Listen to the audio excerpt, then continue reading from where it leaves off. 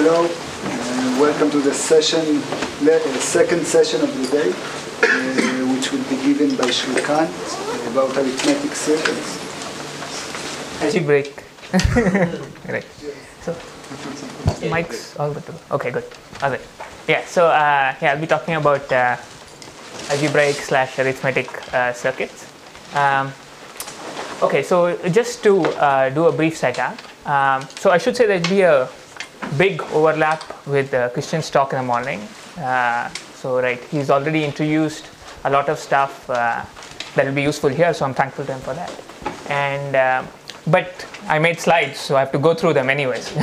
So we'll do it again, and maybe I'll say something slightly different. Okay. All right. So what's the basic setup? So just to recall, when we're talking about algebraic circuits, we're talking about computational problems that can be written as multivariate polynomials over some field, right? So your inputs are some n elements of some field f, and you want to compute some polynomial of these things, right? And that's a basic problem. So now this may seem like a restrictive setup, but many interesting computational problems can be written this way. So we have our sort of standard suspects, the determinant, the permanent, matrix multiplication, etc. So all of these computational problems, very interesting, important ones, have the property that they can be stated in this language, right? So a determinant is, of course, a multivariate polynomial. The permanent is a multivariate polynomial. Matrix multiplication is a collection of multivariate polynomials. So all of these can be captured in this general language, right? And this is the kind of problems that we are interested in. So we're interested in polynomial problems. Okay. So I should say that throughout the talk, I'm only going to be dealing with polynomials whose degrees are somewhat small, right? So the degree is an important parameter when it comes to polynomials, and this entire theory is built around polynomials whose degrees are themselves polynomial. Okay.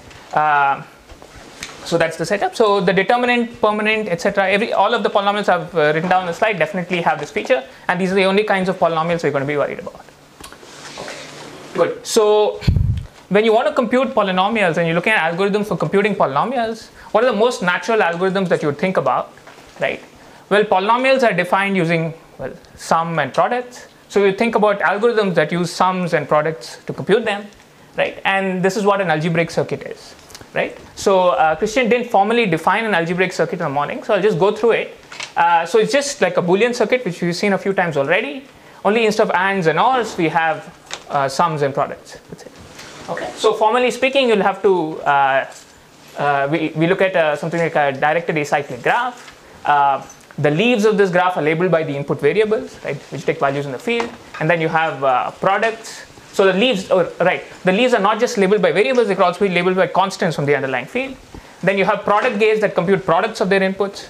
You have sum gates that can compute sums of their inputs, or more generally linear combinations of their inputs. Okay? And this way every sort of gate in this circuit computes some sort of polynomial in the underlying variables. Right? And you have one or more output gates for the circuit, and the polynomials computed by the output gates of the circuit are the polynomials computed by the circuit. Okay? So this is what, in general, an algebraic circuit does. So for example, this circuit, it should be reasonably clear. So here, the -1 along this edge indicates that the second plus gate, the one on the right, computes x1, x2 minus x2, x3. So it's computing a general linear combination of its inputs. And the scalars that sort of give you this linear combination appear along the edges that are input to the sum gate. Okay. So is this okay with everybody? Does it make sense? Okay, I should say, yeah, feel free to stop me at any time. I think at least the first half will be fairly slow-paced and a lot of time for questions. Okay, so this is a notion of an algebraic circuit. And whenever you have a computational model like an algebraic circuit or a Boolean circuit or whatever, you want to have notions of efficiency. So here, the main notion of efficiency that we want to look at is the size of the circuit. Okay, and the size of the circuit is just the number of edges in this graph. Okay, so there are two reasonable ways of defining size: the number of edges and number of vertices, and they're off from each other by a quadratic factor. So I'm always going to look at the number of edges. Okay, number of edges in this graph. So in particular, for example, in the explicit example given here, the size is 8 because 8 edges. So another reasonable notion of complexity is the depth of the circuit, which is the longest input to output path. So here the depth is 2. So this is some sort of measure of the inductive sort of complexity of the circuit. Okay, so small depth circuits somehow are very efficient parallel algorithms, whereas large depth circuits are quite complex. Okay, so that's an algebraic circuit. All right. I also want to look at some other models of computation. So when I've defined this notion of an algebraic circuit and we define it in a graph theoretic way, it's reasonable to look at circuits where the graphs are somewhat special and look at the kind of polynomials that they can compute. So one such computational model is what is called an algebraic formula. Right? So the only difference between an algebraic circuit and an algebraic formula is that the underlying graph has to be a tree. Okay, so that's what an algebraic formula is. So this is, for example, as an algebraic formula. But more than that, they're actually very natural objects. So I want to say that a little bit, especially in the context of algebraic complexity. Right? When you write down a polynomial on a piece of paper, you're writing an expression down for it. That's an algebraic formula. Really, that's what it is. Of course, you can represent it as a tree, but that's really what it is. It's a very natural kind of thing to look at. Right? So formula is just an algebraic expression. So for example, the polynomial that I've written down here, x1, x2 plus x2, x3, could be written alternatively as maybe x2 times x1 plus x3, and that's its own algebraic formula. Right?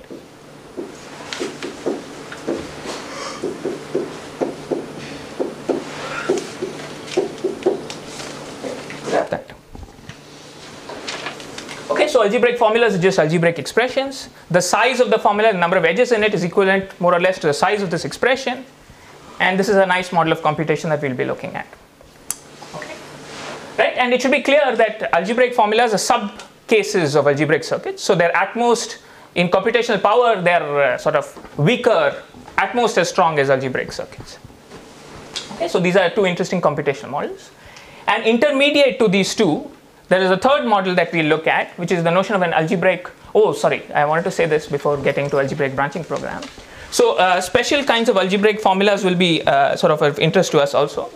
So as I said, algebraic formulas are simply expressions, algebraic expressions. So special kinds of expressions will be especially interesting. So here are a few special kinds of expressions. So sigma pi formulas. Okay, so what's a sigma pi formula? It's the normal way in which we write down a polynomial. When we write a polynomial, we write it as a sum of a product of monomials, and this kind of expression is what I'll call a sigma pi formula. Okay. So slightly more complicated than sigma pi formulas are sigma pi sigma formulas, where instead of just looking at sums of products of variables, you look at sums of products of sums of variables or sums of products of linear functions. So that's slightly more complicated expressions, but they're also kind of interesting. And then you can look at sigma pi, and so on. Okay, so all of these are sort of subcases of formulas, but they will be in particular interesting for certain sort of statements we want to make. Okay, so just to be clear that we are okay with this notation, hopefully you can all understand this sentence. It says that any polynomial whatsoever, let's say of degree d, has a sigma pi formula, right? So any polynomial can be written as a sum of product of monomials, so it has a sigma pi formula of size the number of monomials of degree d. Okay. So how many monomials of degree d do we have, at most d do we have, or n variables? It's given by some binomial coefficient, and therefore every polynomial of degree d, no matter how complex the polynomial is, always has a sigma pi formula of this size. Okay, and I'll call this the trivial representation for the polynomial. Okay, so this is just sort of a sanity check saying that our model is complete. We can compute every possible polynomial, and now it's just a matter of complexity to understand how much size is required to compute each polynomial. Okay, so we've seen algebraic circuits and algebraic formulas. I also want to define an intermediate model between these two, which is what I'll call an algebraic branching program, or what is known as an algebraic branching program. Okay, so my plan was to spend about 15 minutes introducing this thing, but Christian already defined it, but I'll go through it anyway. So what is an algebraic branching program? So briefly speaking, it's defined by a kind of a combinatorial object, which is just a directed acyclic graph. But the directed acyclic graph is very different from the directed acyclic graph in a circuit. So it works very differently here. So you have a sort of a layered directed acyclic graph. So it's helpful to think of it in layers, though it doesn't have to be. So imagine that your vertices come in layers and edges go from one layer to the next. Right? And so you have a DAG like this with a source S and a sink T. And every edge of the directed acyclic graph is labeled by a linear polynomial. Right? So every edge E has a label, which is a linear polynomial. And now the polynomial computed by this entire object is this sort of complicated looking thing. So it's the sum over all paths going from S to T, right? And for each path, you take the product of the linear functions along the path. So you sum over all paths going from S to T, you take the product of the linear functions along the path. So this is, for example, a sigma pi sigma formula, right? So it's a sum of product of linear functions. I'm defining the polynomial this way, okay? But it's a very big sigma pi sigma formula. So I know all of you have seen this definition before, but if you haven't seen it before, it's sort of helpful to think about what happens when these linear functions are all distinct variables. Okay, so imagine that you have a graph and these linear functions are in fact just distinct variables, and imagine that they just take values zeros and one, that are 0 or 1. Okay, so as you get a 0, 1 input, what you're really getting is like a subgraph of the graph G, right? So it's 0, 1, so it's turning off or turning on an input, and what this polynomial computes on that subgraph is the number of S to T paths. Okay, right? So if these linear functions are distinct variables, then distinct variables are just taking 0, 1 values. As you take the product of the variables along a path, you're either going to get 0 or 1, and you're going to get 1 only if all the edges along that path survive. And so what this is going to do is just count the number of S to T paths in a given subgraph of your original graph. Okay, so this should give you sort of some intuition for this model. It is closely tied to things like the Boolean reachability question and counting things like paths in directed graphs. Okay. So the algebraic branching program model is sort of built in a way that ensures that reachability is sort of the hardest problem for it, and it's sort of the algebraic analog of the complexity class NL. Okay, so that's a basic idea. All right, so that's algebraic branching program. So just go through a couple of examples. So as I said, I already made the slide, so I have them. Okay. So for example, if your graph is just a single path, that's all it is, right? And now suppose your graph is something a little more complicated, then your algebraic branching program would have to sum over all the paths from the source to the sink in this graph. So for example, here I guess there are, I don't know, 4 paths. So you get 4 monomials, look something like this. Okay. All right, so, and I also want to sort of spend some time on a connection that Amir already pointed out in the morning when we were talking about algebraic branching programs, is that this is closely related to the problem of multiplying matrices. Okay. So again, this should not be a surprise, right? So because reachability in the Boolean world is sort of connected to Boolean matrix multiplication. So it's not surprising that reachability in the algebraic world is connected to matrix multiplication. And that turns out to be the case, and it's something that you can very easily verify on this small example. So for example, you can check that this polynomial is exactly the polynomial you get when you multiply these 3 matrices. Right? And it's not hard to verify, so maybe you can just do it. So the combinatorics or the computations that you do in computing this matrix product is exactly the kind of thing you do in summing over these paths in the graph G2. So in fact, these 2 polynomials are identical. Okay. So you can write the polynomial in terms of this graph combinatorially, or you can write this polynomial as a product of matrices sort of more algebraically, and these are equivalent. So any questions about this at all? So they're equivalent even if the graph is not sort of nicely layered in? Right, so if the graph is not nicely layered, it's not clear how to define these matrices. So the first matrix, for example, corresponds to the first layer of edges, etc. But in general, you can always ensure that the graph is layered by sort of blowing up the size of things a little bit. So yeah, you can assume the graph is layered, and then there is a sort of a one-to-one correspondence. Any other questions? Okay, so this was the simple example here, but there is a more general connection, as I sort of said. So in general, an algebraic branching program that's layered, you can always write it as a sort of a product of matrices. And a more general algebraic program will not just have variables along its edges like we had in the previous example, but it will have general linear functions. And it may have certain edges that don't appear and whatnot. All such algebraic branching programs can be converted into these kinds of matrix products in a very simple way. So for example, if I have a generic algebraic branching program of this form and I want to convert it to a matrix product, what I do is, for example, for the second layer, I'll define a matrix where the entries of the matrix correspond to sort of pairs of vertices on this side and this side. And the entry corresponding to vertex u on the left and vertex v on the right will be either the linear function labeling the edge uv, if there is an edge, right? And if there's no edge, you just don't have anything, so you just put 0.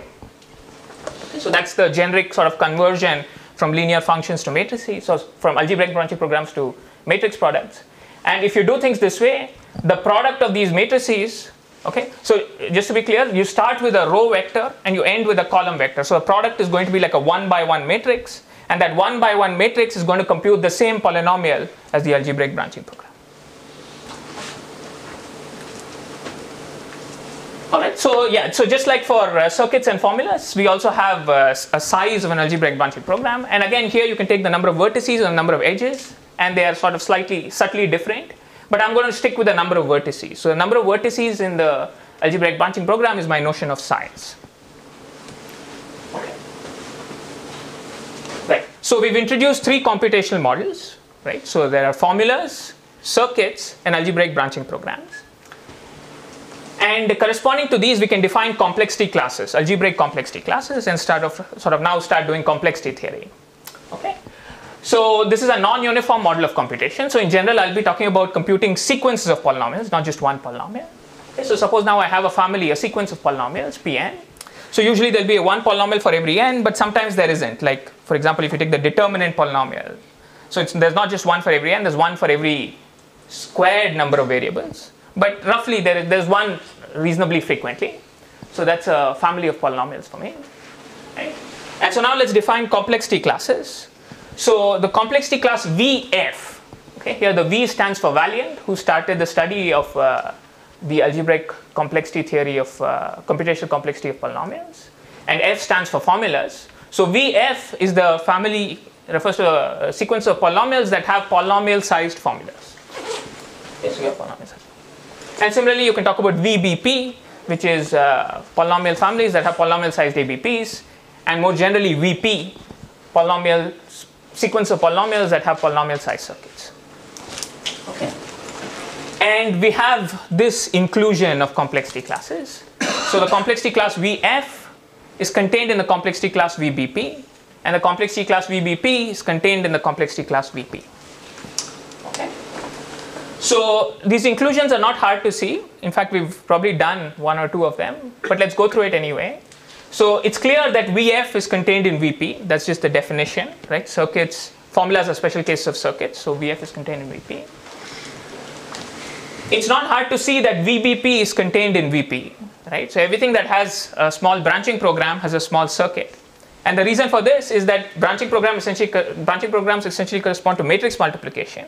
And definitely we can do matrix multiplication in polynomial time. And that same algorithm can be written down as an algebraic circuit, which shows that VBP is contained in Vp. Right. What is slightly subtle and not immediate is that Vf, the complexity class corresponding to polynomials with small formulas, is contained in VBP with small algebraic branching programs. Okay. So this is not completely easy to see. I'm not going to go through the proof of it, but I just want to give you a little bit of intuition. Again, VBP sort of corresponds to a complexity class NL. It's like a non-uniform version of NL. And VF is sort of the non-uniform algebraic version of NC1. And we know NC1 is contained in NL. So you should expect that VF is contained in VBP. And indeed, that turns out to be the case. The actual construction is not hard. It's sort of you start with the formula and you construct a branching program sort of inductively. Yes?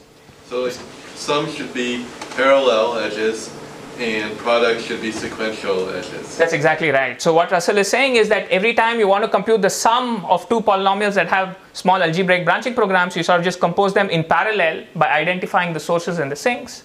And if you want to compute the product of 2 polynomials that have small algebraic branching programs, you sort of compose them in series by identifying the source of one with the sink of the other. Okay, so it's sort of not hard to do combinatorially, but I'm sort of not going to get into it. I think it's reasonably intuitive that we can assume this and move on. But any questions about what I've said at all at this point? Yeah. Just one question about branching programs. Right. So like, I guess especially with the matrix multiplication, it seems like a natural generalization of just regular branching programs. Right. But why put linear functionals on the edges as opposed to just variables? Like, why is that the natural generalization? Okay, so why put linear functions? So you could have just variables. It wouldn't make a difference in the sense that the size would blow up by a factor of n or something. So it really doesn't make a difference. It's just that usually, at least for me, when you're talking about algebraic models of computation, it's nice to have them closed under linear transformations So, I mean, so if you do a linear transformation of the underlying set of variables, I would like to have the same size, and then linear functions make sense. Other than that, I don't think there's a reason. Linear functions for you are affine functions, right? Linear functions for me are polynomials of degree at most 1, so they can have constant terms, yes. Is there an analog of Barrington's result? Sorry? Is there an analog of Barrington? Yes, there is an analog of Barrington's result. In fact, I think Christian mentioned it briefly in the morning. Yeah, so every algebraic formula has an algebraic branching program of width 3. And this is due to Benor and Cleve. Yeah, I don't have this, unfortunately, but let me write down the authors of this result.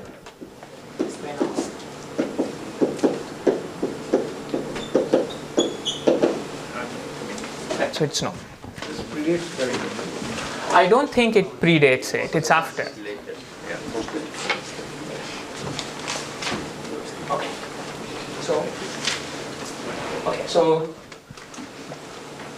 Okay, so let me carry on. So now what's the question, right? So we're here trying to prove lower bound. So what's the lower bound question for this?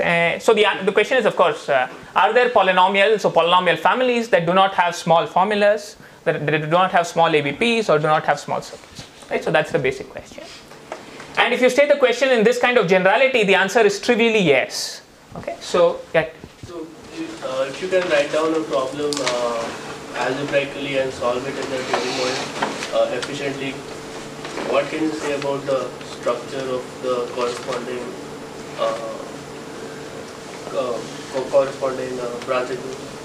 So your question is, if we have a Turing machine algorithm for an algebraic problem, does that imply a small branching problem?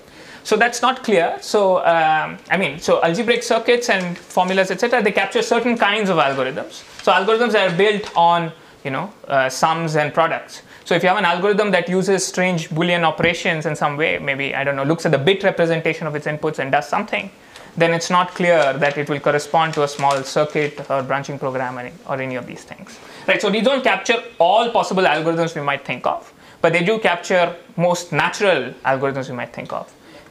I mean, so for example, all standard algorithms for the determinant correspond to small algebraic circuits. So, yeah. Okay, right, so the question was, are there polynomial families that do not have small formulas or ABPs or circuits? And it turns out that just like in the Boolean setting, you can, just by an existence argument, by counting arguments, you can prove such a thing. Okay, but these counting arguments you have to be a little careful about it. Right? So in the Boolean setting, if you recall, the way we prove such a statement is that we just count the number of Boolean circuits, say, of size at most s, and that's some finite number, and then you say there are way more truth tables on n variables than that, and therefore there must be a truth table that does not correspond to a Boolean circuit of size at most s. Okay, so you can't quite do that here, and the reason for that is that your algebraic circuits, they could have constants from the underlying field, and the underlying field could be infinite. Okay. So you really have an infinite family of circuits that you're working against. So counting arguments have to be a little more subtle than that. And so you have to look at sort of infinitary versions of counting arguments, essentially like dimension arguments, things like that. And once you do that, you can make this kind of thing work. You can show that there are polynomials, random polynomials in some reasonable way, that do not have algebraic circuits that are small. Okay, so let me state one such theorem. Okay, and this is a theorem of Amir Yehudayev and Pavel Rubesh. It says that for any n and d, there are polynomials in n variables of degree at most d. Okay, these polynomials are sort of simple in the sense that the coefficients are not some crazy constants. The coefficients are all just zeros and ones, right? And furthermore, they do not have any small circuits. Okay, so they do not have small circuits. In fact, the best you can do in order to come up with a circuit for such a polynomial is to essentially write down the trivial sigma pi representation that we talked about some time ago. Okay, so that's essentially the best you can do. Okay. So, but this is simply an existence argument. And just like in the Boolean setting, what we would like to do is to make this existence argument explicit. Okay, so that's the question for us. Are there explicit polynomials that do not have small formulas, ABP circuits? Okay, and this question turns out to be really, really interesting. Okay, and yeah, so I should probably define what explicit here means. So what is explicit? So the right kind of nice way to define explicit for us would be the complexity class V and P. Okay, and that's something that Christian spoke about in the morning. and that's the right way to define explicit. But I'll do it in a slightly different way, which captures a special case of VNP, and which is nevertheless enough for all the lower bounds results that I'll talk about. Okay. So for me, a polynomial will be explicit, or a sequence of polynomials will be explicit, if there's essentially an efficient algorithm that can compute the coefficients of this polynomial. Okay. So for me, a sequence of polynomials Pn is explicit if there's a polynomial time algorithm. Here, the polynomial means polynomial in n, that takes as input the number of variables n, and the exponents of a possible monomial that can appear in the polynomial, and spits out the coefficient of this monomial in the polynomial Pn. Okay. Right. So a sequence of polynomials is explicit if there's a polynomial time algorithm that can compute the coefficients of the monomials of this polynomial, and the running time of the algorithm is polynomial in the number of variables and the size of description of this monomial.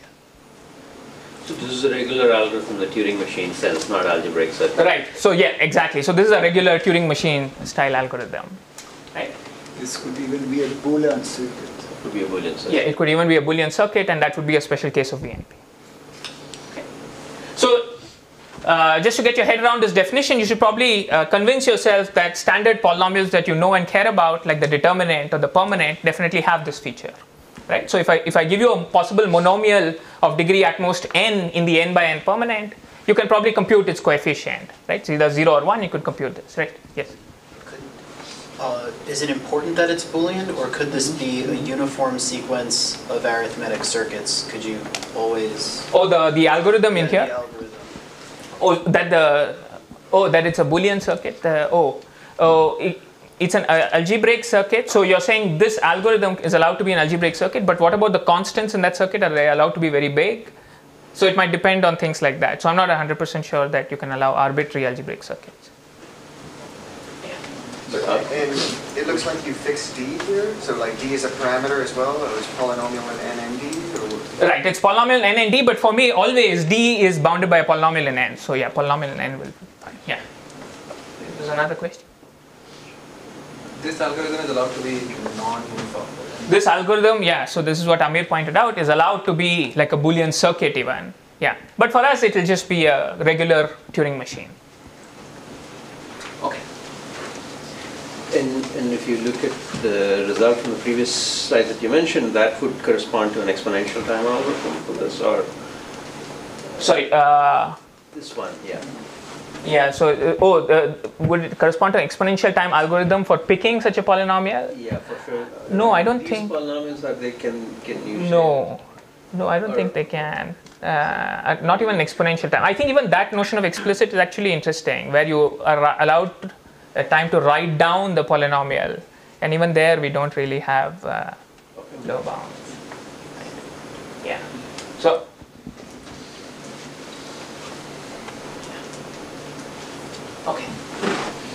Okay, so that's the lower bounds question. All right, so I'll probably tell you a little bit about what's known about this question. Okay, and then we'll start to get to maybe a little more interesting stuff. So what's the state of the art when it comes to proving lower bounds? Right, so we've defined 3 models of computation. The strongest model is the model of algebraic circuits. Okay, and for algebraic circuits, the best lower bound we have for a polynomial, an explicit polynomial in n variables of degree d, something like n times log d. Okay, so it's like n times log d. So recall that for us, d is always bounded by a polynomial in the number of variables. So the best it can be is something like n times log n. Okay. So this is slightly better than in the Boolean circuit setting, where the best lower bounds are either 5 times n or 3.01 times n, depending on your choice of basis. So here things are a little bit better, but still not much better. So it's only quasi-linear. We don't even have like n squared lower bounds, quadratic lower bounds for algebraic circuits. Okay, that's the strongest model that we spoke about. What about the weakest model we spoke about? Yeah, the weakest model we defined are algebraic formulas. And the best lower bounds we have for algebraic formulas, something like quadratic. Okay. All right, so even when we look at the weakest possible model that we've defined, the best lower bounds that we have are again just quadratic. Okay, so state of the art is not really very good. Okay. But it turns out that much more is known when you sort of restrict the models in some way. Okay, and this is going to be sort of my focus for the rest of the talk. We're not going to be looking at general algebraic circuits or general formulas, but algebraic circuits or formulas or branching programs are sort of restricted in some way or the other. And these restrictions are not combinatorial like they are in the Boolean setting, not just a restriction on depth, but more like algebraic sorts of restrictions. Things like homogeneity, monotonicity, multilinearity. And it turns out that with suitable restrictions, we are able to prove such lower bounds. Okay? And there's a large body of results of this form. And that's going to be the focus of the rest of the talk. So Srikanth, in the formulas, so circuits, the lower bounds here are sort of quantitatively better than the Boolean world, and for formulas it's worse? So formulas, so it depends on what you compare it with. So the best formulas in the Boolean world over the full binary basis are again quadratic. I see, okay. So if you allow if you only look at the De Morgan basis, it's cubic, but for the full binary basis, it's quadratic. And that sort of corresponds to the lower bound here because the techniques are very analogous. So the lower bound here, the technique used here is almost exactly the algebraic version of the technique used to prove quadratic lower bounds of formulas in the Boolean. It's not fully quadratic, right? It's n squared by log n. It's n squared by log n, but I think here you do get n squared. So the difference is exactly the same. It should be n squared by log n based on how you phrase it. Right, exactly. So it depends on what degrees you allow, I think. So here, yeah. So I think this is true, but yeah, if you restrict degrees somewhat, then it's n squared by log n. Yeah. Right. Okay. All right. So that's the state of the art. But so now let's go on to these sort of more restricted models for which we do know a large variety of lower bounds, and that's something I want to tell you about over the rest of. Okay. So, all right. So before I start with that, so here's the sort of philosophy that I want to get across for the rest of the talk. Is that most lower bounds for algebraic circuits are sort of proved using a nice generic recipe, okay, and instantiated to various different modes of computation. And I want to tell you about this recipe, okay. And I really feel that knowing this recipe simplifies simplifies our understanding of lower bounds for algebraic circuits in general, and simplifies at least my understanding of what's gone on in algebraic circuit complexity theory, okay. And sort of this two-step approach is sort of is mostly, I think, at least I learned of it from Amir Yehudaev's work and his work with his co-authors.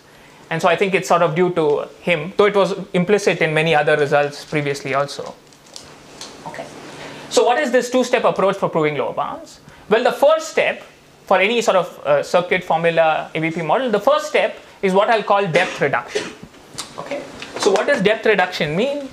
So depth reduction means that what you do is you want to prove lower bounds for a family of circuits or formulas or ABPs.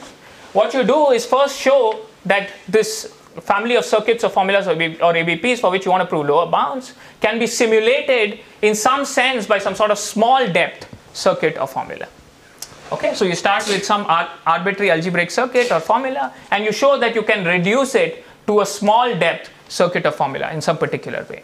Okay, and typically this reduction is sort of combinatorial. So you start with your circuit or formula, you look at a gate, you say, oh, this is high degree, or this is a formula of large size within it, and you move it around and things like that. So it's a pretty combinatorial way of doing things, and you end up with a small depth circuit or formula for computing the same polynomial. Okay, and the second step is to prove lower bounds for small depth circuits or formulas.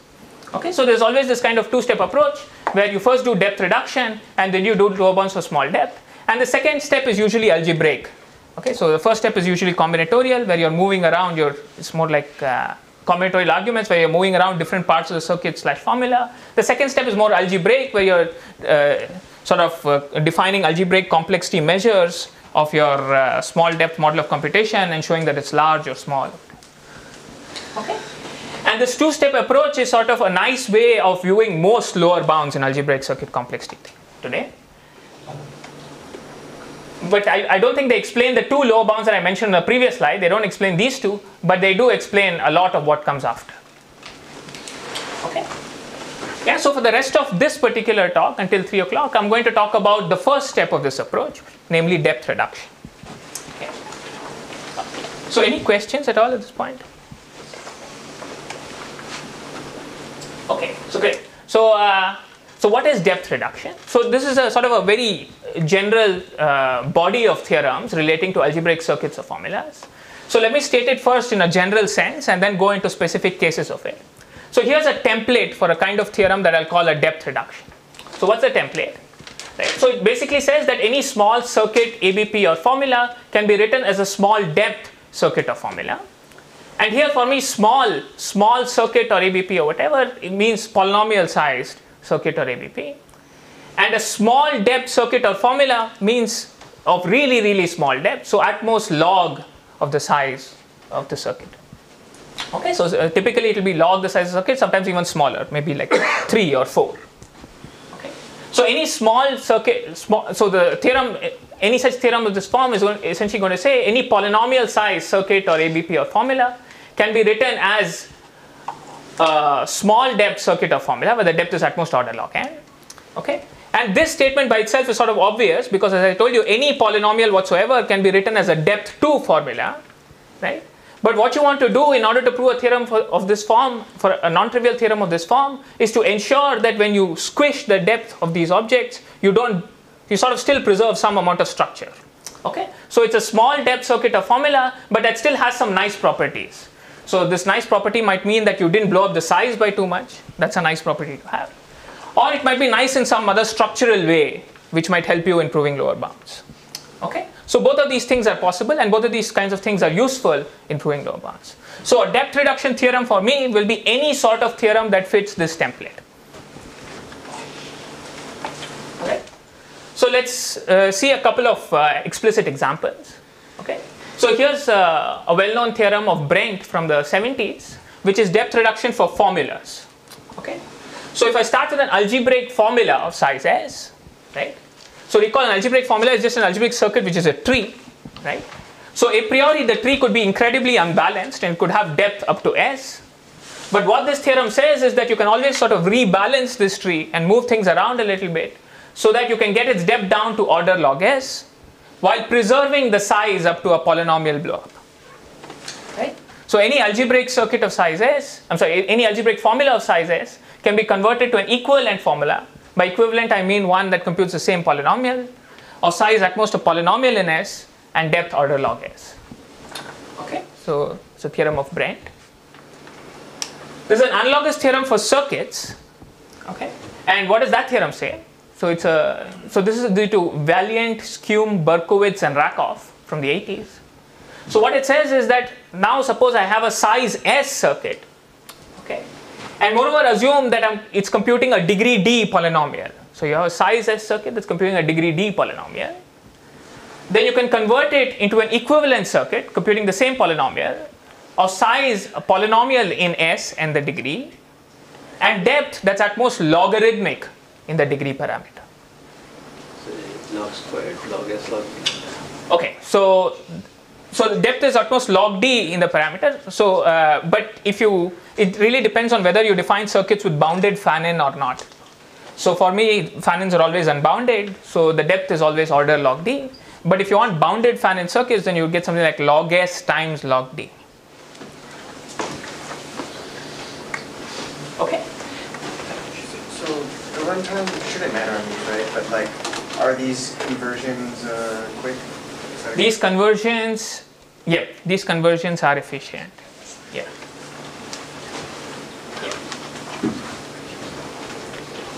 Okay, and so both these theorems sort of fit this depth reduction template, where you're starting with possibly an initial large depth object and ending up with a small depth object.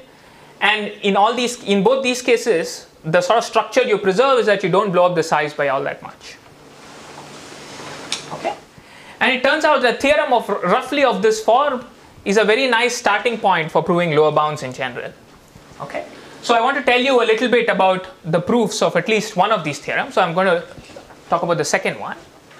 Yes? So maybe a comment is that just to compare to the Boolean world, the second one is something that's really missing. Right. So the first one is true in the Boolean world. The second one, there is no analog of that statement, and that's possibly because there's no analog of degree, I don't know, of a Boolean circuit. I don't know. Okay. Maybe SAC1 or something like that. Right. So, but SAC1 by definition has small depth. So, okay. Yeah. Yeah. So that's right.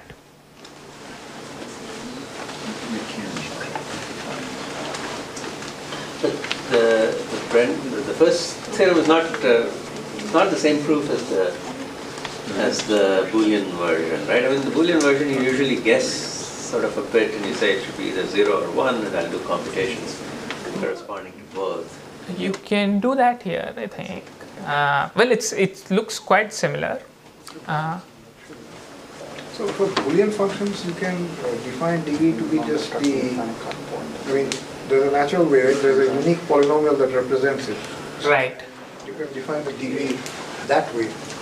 So that's really a question of whether, so in the Boolean world, you're not really trying to compute a syntactic object like a polynomial, right? You just want to compute some function that agrees with that polynomial on your Boolean inputs.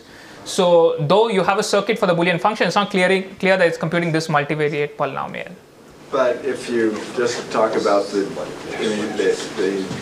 Boolean circuit as a syntactic degree, right? And so in fact this same thing goes through. Right. So if your Boolean circuit has small syntactic degree, then the same proof would go through. But typically that degree is exponential, right? I mean, for a general Boolean circuit, it could be, and so you. For a general Boolean circuit, just like for a general arithmetic circuit. It could be. Yeah. But right here, we're trying to compute a polynomial of low degree syntactically, so you can always sort of enforce that the degrees are small. So it's really enforced by the thing you're trying to compute rather than the circuit itself. Okay. All right, so great. So we have these two depth reduction statements. I want to tell you a little bit about the second one. And instead of telling you the second one in all its detail, I'll tell you about the second one in a special case, namely the case of algebraic branching programs. Okay, because there it's really, really clean, and the general circuit one is sort of analogous but a little less clean. Okay, so let's try to do the second theorem, but for algebraic branching program. So what does the theorem state? So you have a size S algebraic branching program computing a polynomial of degree at most d, right? And the claim is that you can convert it into a circuit of polynomial in S and D size and depth only log d. Okay, and this is actually a very easy theorem to prove once you recall that algebraic branching programs actually correspond to products of matrices. Okay, and it's just like a divide and conquer algorithm for matrix multiplication. Okay, so let's just go through it. So recall that an algebraic branching program, the polynomial computed by it can be written as a product of matrices. The entries of the matrices are linear polynomials or 0. Okay, and so it looks something like this. And the size of these matrices is bounded by the size of the algebraic branching program. So, right, so if you have a size S branching program, this is going to be like S by S matrices at most. Okay, so you have something like this, right? So the first step in sort of doing this thing is to sort of say that, okay, a priori I might have S many matrices in this matrix product, but really since I'm computing a polynomial of degree at most d, I shouldn't need S many matrices, probably D many matrices are enough. Okay, so the first step is this thing called homogenization. Okay, and I'm sort of going to hand wave my way through this a little bit. So we know what a homogeneous polynomial is, right? A homogeneous polynomial is one where all the monomials have the same degree. There's also a notion of a homogeneous circuit, okay, or a homogeneous formula. And roughly speaking, what these homogeneous circuits / formulas are essentially circuits or formulas that never need to compute polynomials of higher degree than the degree of the output polynomial. Okay, so if you're computing a polynomial of degree d, makes sense that you would only compute intermediate polynomials of degree at most d, and that's what homogeneous circuits / formulas do. Okay, and similarly you could talk about homogeneous algebraic branching programs, which sort of never compute polynomials of degree greater than d if the output polynomials of degree d. And it turns out that for algebraic branching programs and for algebraic circuits, you can sort of homogenize without incurring too much of a size blow up. Okay. So what that means in this setting is that instead of having up to S many matrices, you can ensure that you have at most D many matrices in this matrix product. Okay, you pay a little bit in the size of the matrices. S goes to something like S times D. But since I think of D as reasonably small, I'm going to ignore this blow up. Okay, so you can always reduce an algebraic branching program to one where there are at most D matrices in the matrix product. Okay, all right, so that's sort of step one of this process. And then it's very, very easy. So suppose you have a product of D matrices that you want to compute, right? And you want to do this in small depth. So natural thing to do is sort of do divide and conquer, right? So you take these D matrices, break them into two blocks of size D over 2, right? The product of the first block is going to be a row vector, right? I'm starting with a row vector and then I have a bunch of matrices. So the product of all these matrices is going to be a row vector, okay? The entries of this row vector are going to be some polynomials P1 through Ps, right? And similarly, the product of the last d by 2 matrices, since this is a column vector here, the product of the last d by 2 matrices is going to be a column vector. And the entries of that column vector are going to be some polynomials q1 through qs. Okay? And the polynomial corresponding to the entire matrix product is sort of going to be the inner product of these two vectors. Right? So you just break it up into two blocks of size d over 2, compute the first product, compute the second product, take the product of these two matrices, which corresponds to the inner product between these two vectors, and that will be the output polynomial. Right? And that gives you this kind of basic identity. Okay, so you have, if you have an ABP of size S, right, it can be decomposed in this way. So the polynomial computed by the ABP is a sum of S polynomials, where P1 through PS are the polynomials computed in the first, as the product of the first d by 2 matrices, and Q1 through QS are the polynomials that occur in the, when you compute the product of the last d by 2 matrices. And now you just recursively apply this procedure. So, right, so this gives you a sort of the beginnings of a circuit, and you sort of recursively apply this procedure to get the overall circuit. Okay. Okay. So that's the divide and conquer algorithm.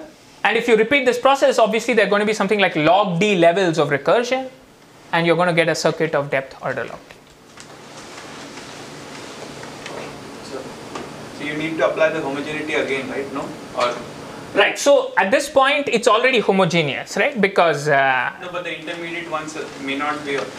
Right. So okay. So I should say that all I need at the next level is that I have at most d by 2 matrices, and they're computing a polynomial of degree at most d by 2.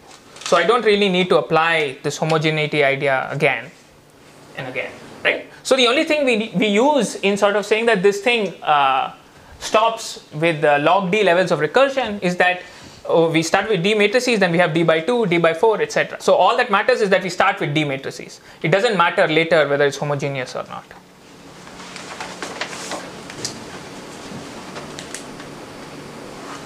Okay, great. Okay, so that's the basic depth reduction theorem. It's extremely simple. You can do something like this for circuits, but that's significantly more complicated. And I'll say a little bit about it, maybe in a couple of slides, but not much. Okay, but I want to sort of stare at this proof for a little bit and gain more from it than just the statement of the depth reduction that we've written down. And in particular, I want to stare at this interesting identity that we sort of wrote down during the course of the proof. And already I claim that this identity is quite interesting. Okay, so let's call this sort of the basic identity for ABPs. Okay, so what is the basic identity for ABPs telling us? Well, if you have an ABP A of size S computing a polynomial of degree at most d, then this ABP can be written as a small sum. So assume that S is small, like polynomial in n, right?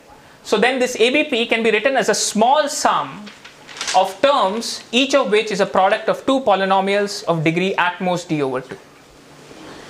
Okay, so you have an ABP which is computing a polynomial degree at most d. Any such ABP can be written as a small sum of products of polynomials of degree at most d over 2. And I claim that this is already quite a bit of structure on the ABP. Okay, so in particular, a random polynomial does not have this kind of decomposition. Okay, so already in principle, this basic identity should be enough for us to prove lower bounds. Okay, so if you want to sort of see this more formally, what you can do is you can start with this ABP, so this basic identity, and sort of just from this basic identity derive a very, very small circuit, much smaller than for a random polynomial, a small circuit for this ABP. Yeah, how will you do that? Well, you just forget about the fact that these PIs and QIs had small ABPs. Okay, so you write down the basic identity. So A is a sum over I of PI times QI. And all you know about the PIs and QIs for now are that they're polynomials of degree at most d over 2. Right? So these polynomials of degree at most d over 2 have some sort of trivial representation. Right? So you write down that trivial representation, and what you're going to get is something like a depth 4 formula. So it's going to be a sum of products of sums of products. So it's going to be a depth 4 formula. Okay, so this depth 4 formula is not very small, okay, because we've written out trivial representations for these things, but it's sort of non-trivially small, right? Because these are not generic polynomials of degree d, but they're generic polynomials of degree d over 2. So the trivial representation is a little bit smaller. Okay? So just from this basic identity, what you can do is you can come up with a depth 4 formula, which is sort of non-trivially small. Okay? And since we've seen that random polynomials do not have any circuit that's sort of non-trivially small, it should imply that this is not a property that holds for random polynomials. Okay? So already this basic identity is imposing some sort of structure on the polynomial computer by the ABP, which is in principle enough to prove lower bounds. Okay? It's just that we don't know how to use it to prove lower bounds yet. Alright. Okay, so it turns out that, okay, so this is one way of reducing an ABP to depth 4, but it turns out that if you want to actually reduce the depth not just to log d but to depth 4, something like this, you can do something better, okay, by just following the same strategy, which is that instead of breaking up things into 2 blocks of size d over 2, you break things up into many blocks, let's say k blocks of size d over k. Okay? And you can do things that are slightly better. So you break things up into k blocks of size d over k. And now inside each of these blocks, you're computing products of d over k matrices, which you can sort of do with a trivial representation. Okay? And now overall, you have to compute the product of something like k matrices, which again you can do with a trivial representation. And if you sort of optimize the value of k, right, as k, when k is very, very small, then the top part is small. When k is very, very large, then the top part becomes very big, but the bottom part becomes very small. So if you sort of optimize the value of k, you can prove something pretty interesting. Okay? And this interesting thing is as follows. So if you start with an ABP of size s computing a polynomial of degree d, you can write it out as a depth 4 formula.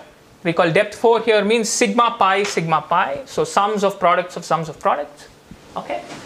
And this polynomial, this sort of formula for the ABP has size at most s to the square root d. Okay? Right? So it's a pretty big formula, but it's non-trivially small. It's in fact significantly smaller than the depth 4 formula I outlined in the previous slide. Okay, so this is a sort of a non-trivial reduction to depth 4 for ABPs. And this statement has a following very nice consequence, right? It says that if you want to prove super polynomial lower bounds, let's say, I don't know, for the permanent, for example, okay? So what this tells you is that if the permanent has polynomial sized formulas, polynomial sized ABPs, then it has a depth 4 formula of size n to the square root n, okay? Because s is now polynomial and the degree is now n. So the n by n permanent, if it has a polynomial sized ABP, then it in fact has a depth 4 formula of size n to the root n. Okay? Which means to prove a super polynomial lower bound for the permanent, for ABPs, it suffices to prove a better than n to the root n lower bound in this very restrictive depth 4 formula setting. Okay? So it's a very interesting statement that holds in the algebraic setting, and I don't know quite as strong a statement in the Boolean world. Right? So this really sets apart the algebraic and the Boolean worlds from each other. So any questions about the statement of this theorem?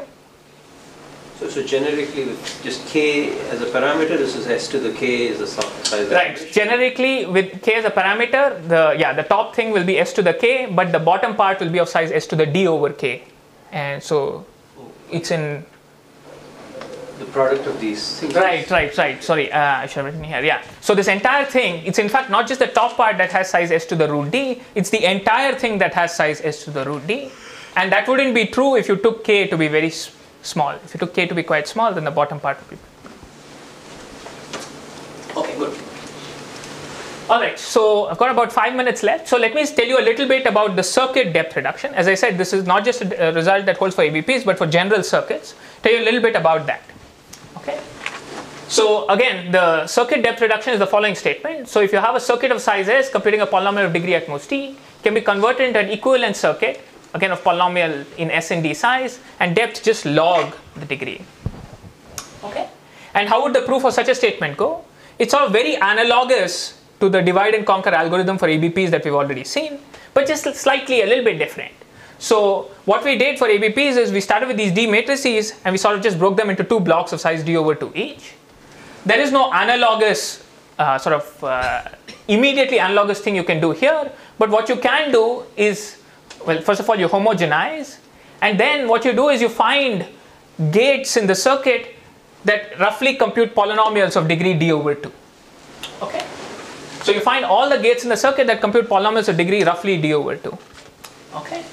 And the polynomials computed by these gates sort of correspond to the product of the first d by 2 matrices in the ABP setting. Okay. So you start with this kind of thing, and then you note that you have a version of the basic identity that we had for ABPs, but for circuits now, right? So what you can say is that the circuit can be written as a sum of a few terms, where each term is the product of one of these gates, and sort of the derivative of the circuit with respect to this gate. Okay. So this is very imprecise. I'm not trying to make this precise, but this is roughly what you do. So these GIs are the gates in the circuit that compute polynomials of degree roughly d over 2, and you can write the polynomial computed by the circuit as the sum over I GI times the derivative of the circuit with respect to GI. Okay, and that's sort of the analog of the last d by 2 matrices in the ABP world, right? And now you can start with this basic identity and recurse, and you get the whole thing. Okay, so it's a very vague outline, but that's all I'm going to do. When you say roughly d over 2, you mean between d over 3 to 2d over 3? Right, it's between d over 3 to 2d over 3. Well, it's not even exactly that. It's just slightly more than d over 2. Yeah, yeah. They are not necessarily all gates between d over 3 and 2d over 3, but there's something like, yeah, actually I don't entirely remember, so let me not say something wrong. Yeah, I think there are gates roughly all of whose children are definitely less than d over 2, but they are not of degree d over 2 maybe. Okay. Yeah. All right. Okay, so you get some version of a basic identity for circuits. And again, this basic identity in principle is sufficient to prove lower bounds, but we don't know how to use it to prove lower bounds. Okay, right. So that's the circuit depth reduction. And just like for ABPs, we could reduce ABPs not just to depth log d, we could also reduce them to depth 4 with sort of a sub-exponential blow-up. And we have a similar statement for circuits. So this was pointed out by Agrawal and Vinay starting in 2008, but the tight parameters that I'm stating here were obtained by Tavenas in 2013. So again, just like before, if you have a size S circuit computing a degree d polynomial, you can convert it into a sigma pi formula, so a depth 4 formula of size S to the root d. Okay, it's not quite a trivial blow-up, something sub-exponential, right? And again, you have this interesting kind of result for algebraic circuits. If you want to show that the permanent does not have polynomial sized algebraic circuits in general, it suffices to show that the n by n permanent does not have these very restrictive depth 4 formulas of size n to the root n. Okay. So this seemingly weak model, proving strong enough lower bounds for the seemingly weak model, implies the whole thing. It's very interesting. Okay. And so one last result I'll mention before stopping is an even more recent depth reduction result, which is extremely interesting. This is due to Gupta, Kamath, Kayal, and Saptarishi. So just after the previous ones, it says that you can even reduce one layer further. So not just sigma pi, but to sigma pi sigma. So right, so just sums of products of linear functions, again with the same kind of size S to the root d. Okay.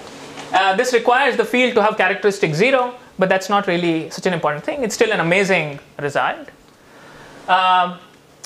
It's an amazing result, but it's not quite as sort of useful seemingly for lower bounds as this one, because in some sense, while these formulas are more complicated, they have one depth more, they're somewhat simpler in the sense that they have nice structural properties, like homogeneity properties, that these formulas don't.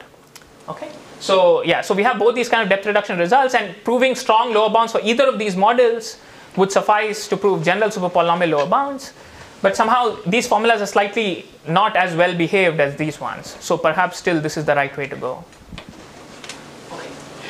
All right, so that's all I had to say about this. So now the question is, can we prove lower bounds for small depth formulas of circuits? And strong enough lower bounds will imply strong lower bounds for general formulas.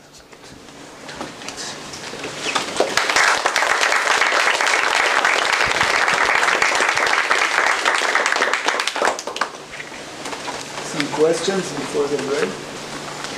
So this depth reduction that you do, you take an object and you give a restricted model for it. If I ask for an approximation, can you do better? This is an approximation in the sense that Christian was talking about in the morning. So I don't know, right? So, but I can consult an oracle. So Mrinal possibly knows, so you can ask him. So you can do better in some time. So one of the things we care about for depth research is the trade-off between top panning and conformity. And you can get approximate depth reduction results where the top panning is smaller. You get smooth trade-offs there, while if you want exact depth reductions, some of the parameters that GKT excludes is the best.